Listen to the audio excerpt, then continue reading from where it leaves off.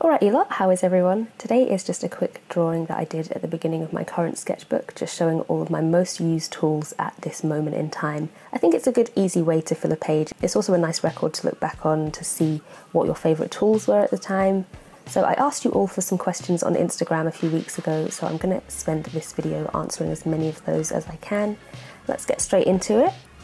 So the very first question I got was from Sky Later, and they asked why I started drawing. I also have a similar question from Abby T Photography, who wants to know how I originally got into art.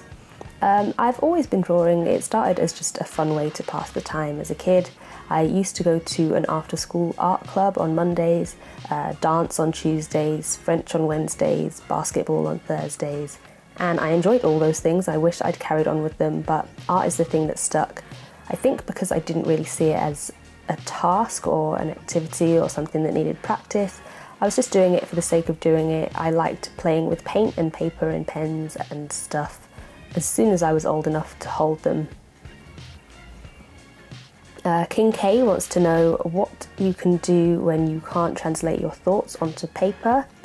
Yeah, that's a tough one. That can be really discouraging, and also, I don't know if anyone else gets this, but sometimes the more it goes wrong on paper, the more I lose the mental image of what I had wanted to do in the first place. The best thing you can do is get in the habit of drawing very small, quick thumbnail sketches to get the general sense and shape and composition of the idea down, really loose and small, and then you can work from that initial sketch and the idea in your head when it comes to creating the finished piece. Gavi Yeet asks, what keeps you running and inspired through the harder days? Just kind of going with it, trying not to get down on myself because that's just going to make things worse, and knowing that I've been there before and gotten over it so I can do it again. Luna Lou asks what video, photo and lighting equipment I use.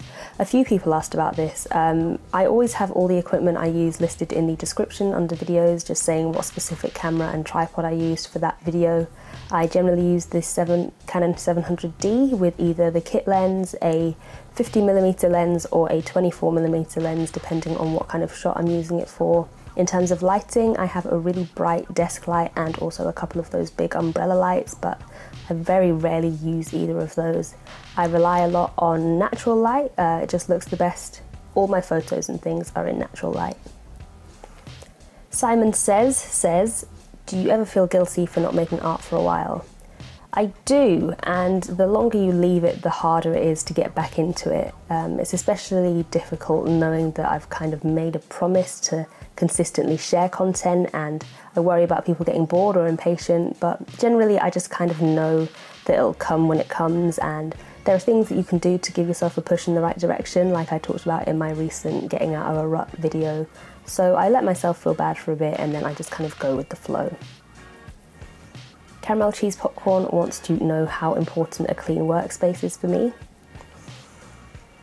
For me, it's really important. I get very antsy very quickly in a kind of busy, cluttered space, and when it comes to making art, I want to feel completely free and clear and open. With that said, I don't think it's important in general. I think it's more of a me thing. I can see how having all your things around you is convenient and can spark ideas, and I'm a huge advocate for making a mess when it comes to art, which is a lot easier when you're already in a messy state. Quite a few people asked what inspires me. I'm generally more visually stimulated, like seeing a particular colour scheme in nature or a cool building or a pretty face on TV. I see things and think I want to draw that, seeing great art as well, thinking I want to make something that beautiful. I also got a lot of people asking about artists I admire. At the moment I'm loving Ian McQue, Kim Jung-gi, James Jean, Loish. On YouTube, James Gurney, Teo Yi-chi, Elisa Draws. Watercolour Misfit is doing a beginner's watercolour series that's taught me a lot recently. Bao Pham does the most incredible gouache paintings, and Biana Bova gives great advice on everything. The way she gets her points across just makes things make sense. And also what music I listen to for inspiration, what music I listen to when working in general, favourite songs. So I've recently been listening to the new Kendrick. I've also been listening to a lot of Daniel Caesar.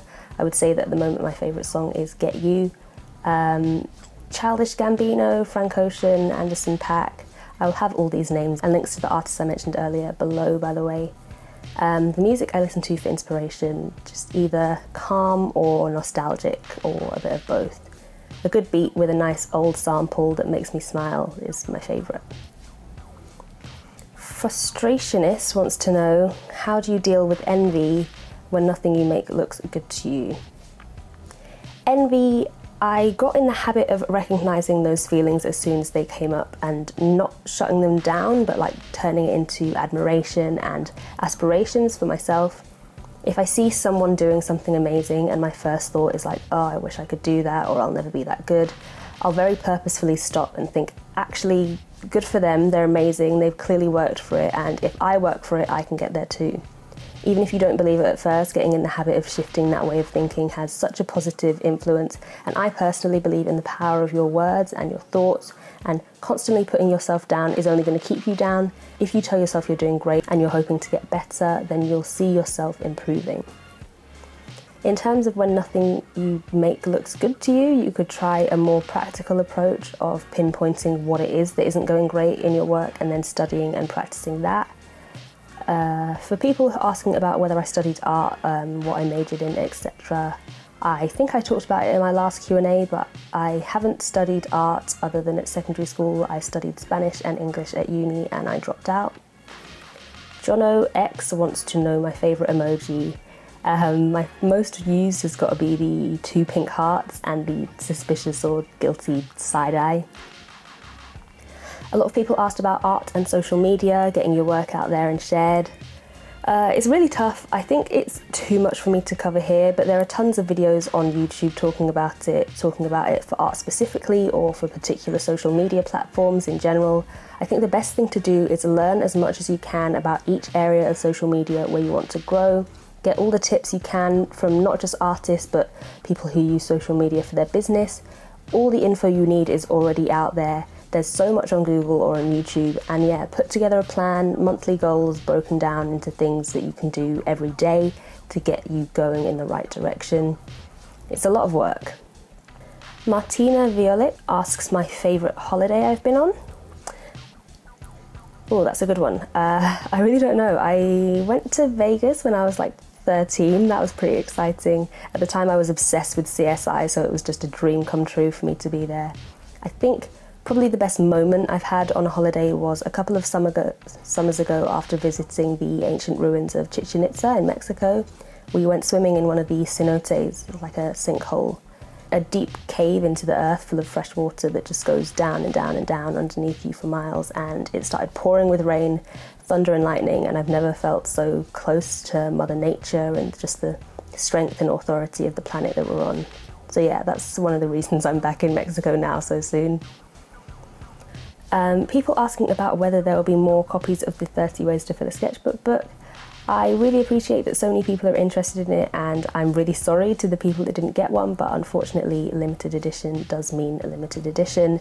You can't sell something on the premise that there will be only a certain number of them in the whole world and then go and make more. So I'm afraid that's it, but there will always be other things like it to come in the future. No Thanks Mika asks if I prefer coffee or tea. Definitely coffee. I am a disgrace to British people, but I cannot stand tea. Jonah Veliz asks, what is your favourite film?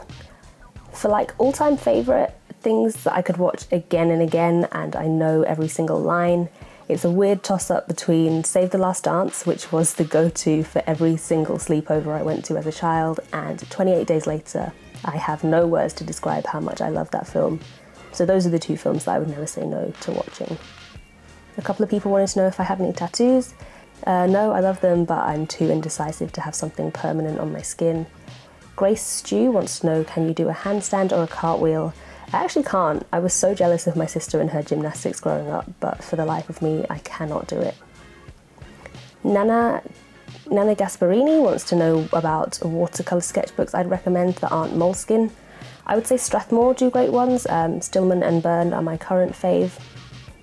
I have a question here from Somnia, who asks how I learned editing and if I have any tips. I just know in my head how I want a video to look, so I try my best to do that, and then if there's something I can't do, I'll go online and learn about it. So that would be my advice. I think if you have a clear vision of how you want your video to look, and I don't think you can ever be too ambitious in that sense, just seek out the information that you need to achieve it. Like I said before, all the information you need is out there if you just look for it. Dayara Kami asks my opinion on copying artists as practice. I feel like when we're younger, we all started out drawing our favourite cartoon characters, Disney princesses.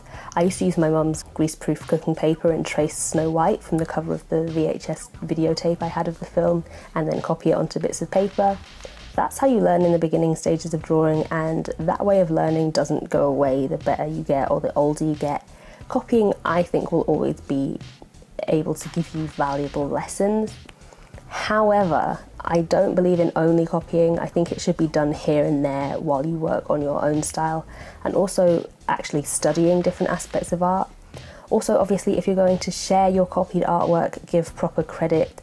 I personally don't ever show stuff that I've copied because I feel like that's just something I did for me. It's not for show, and it's not my art. But that's just me. Do's and Donuts says, I just want you to acknowledge my existence. Love you so much.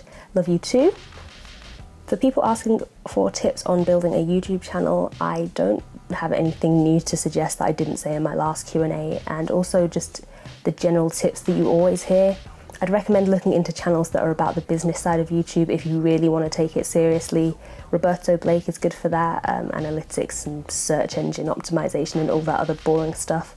Other than that, I feel like people are still just waiting for the secret, but that is it. Just be consistent and be patient. It takes time, and the only thing that will help the time fly is if you're doing it for fun because you enjoy it and not for the numbers or for the money. A lot of people wanted to know about studying anatomy. I would say all you need to start with is maybe one good book. Just search on Amazon for an anatomy book. I have one called Anatomy for Artists. Read it, don't just look at the pictures, understand how this connects to this, and then draw the things that you've learned about. If that doesn't sound like the kind of studying environment that works for you, Stan Prokopenko from the channel Proko here on YouTube has a ton of anatomy videos that might help you. Lawrence wants to know my bucket list travel destinations. Well, in terms of continents, I've never been to anywhere in Asia, so I'd love to do that at some point. Also, this is terrible, but out of all the far off places I've been to, I've never been anywhere in the UK outside of England, which is crazy considering that Wales is just a few hours drive away from me, and Scotland and Ireland are a short flight or long drive. So I've got to go to all of those countries too. In terms of specific places, I'd love to go to Angkor Wat, which is a set of temples in Cambodia. It just looks incredible. Emily Mayer asks how I rate the Stillman and Burn sketchbooks compared to Moleskine. Yeah, I think they're great. I don't mind Moleskine though. My most recent Moleskine was absolutely perfect for what I used it for. But like the quality that you expect a Moleskine to be, I would say is what you actually get with Stillman and Burn. La La La Leah says, why are you so into bears? I just think they look like big, clumsy, furry people when they stand on their hind legs, and I also just find them really impressive. Glory Aylin asks, do you think it's possible for one to become an artist without going to an art school? Yeah, absolutely. Artist is actually one of those few jobs where you can potentially get by with just your talent and no documentation saying that you're qualified. It's not like if you wanted to be a doctor and you're just really good at diagnosing people but you've never been to medical school. Going to art school could really help you with preparing for your career in art, but it isn't essential in my opinion. YCSemity, I don't know how you say that, asks, how often do you draw? Do you have a schedule that you follow, or do you just draw whenever you're inspired? A lot of people also asked if I draw every day. I try to draw every morning after I've had a shower and had my breakfast. I tidy my room a little bit, sit at my desk and try to draw. That's my routine. Sometimes it doesn't happen that way, but I'm working on getting into it more permanently.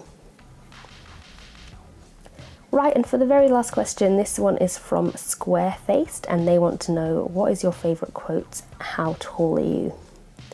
Well, I just measured myself for you, Square-Faced, and I am about 5'6", and my favourite quote, I don't know who said it originally, but it's, everything will be okay in the end. If it's not okay, then it's not the end. So I hope you enjoyed this video. I hope there are things that you'll be able to take away from this, and maybe you'll feel like you know me a little bit better. For more insight, you can always check out my last Q&A video, but for now, thanks so much for watching, and I will see you all in the next one. Bye.